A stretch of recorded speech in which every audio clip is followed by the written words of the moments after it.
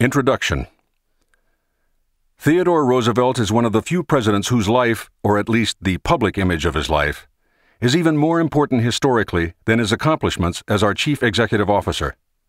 This could also be said of Washington, whose image has been a national symbol to millions who know nothing of what he did in his 2 terms of office, and certainly of Grant, whose military glory, one hopes, outshines the scandals of his administrations, and possibly of Kennedy, who offered a kind of spiritual rebirth to the nation that seems to be something apart from what he accomplished in his 1,000 days at the White House.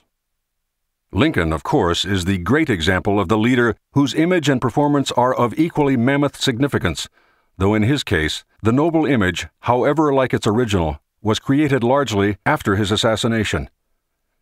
Alice Roosevelt Longworth, daughter of T.R. by his first marriage, and survivor of all his offspring, remembered the father she loved with an admiration undimmed by sentimentality. When I look back on it now, which I rarely do, I can feel a little mean about my father, especially as a politician rather than as a person. The eyebrows tend to lift and the canines to show. He was certainly right for the period he lived in. Absolutely perfect. It was a time when we needed large families and armies and expansion overseas.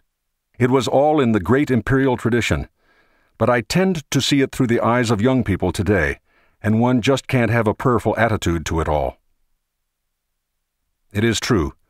What sounded right and inspiring to the cheering multitudes at the dawn of the 20th century rings with a slightly tinny resonance today. And what survives in the panorama of history, even more than T.R.'s trust-busting, or his building of the Panama Canal, or his negotiation of the Russo-Japanese War Peace Treaty, is the vision of the asthmatic youth who made a he-man of himself as a rancher in the Wild West, the intrepid rough rider who charged up San Juan Hill, the fearless antagonist of political vice and corruption, and the wielder of the Big Stick, who sent his great white fleet around the globe to impress the alien powers with the spectacle of America's might. There is almost no aspect of his life that is not relevant to some chapter of our history. But to return to Alice Longworth's reservation, the following quotation should adequately demonstrate why much of our contemporary culture is at odds with T.R.'s most treasured views. Here, to begin with, he writes on the respective functions of the sexes.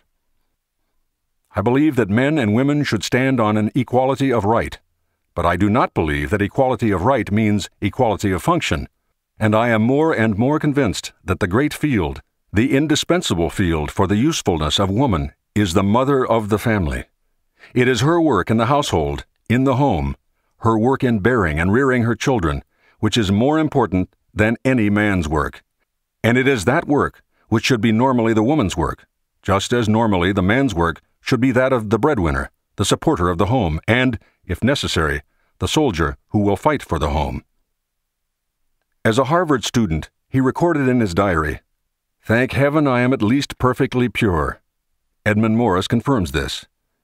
During his student years, nor indeed at any time in his life, did Theodore show the slightest tolerance for women, or for that matter, men, who were anything but rigidly virtuous.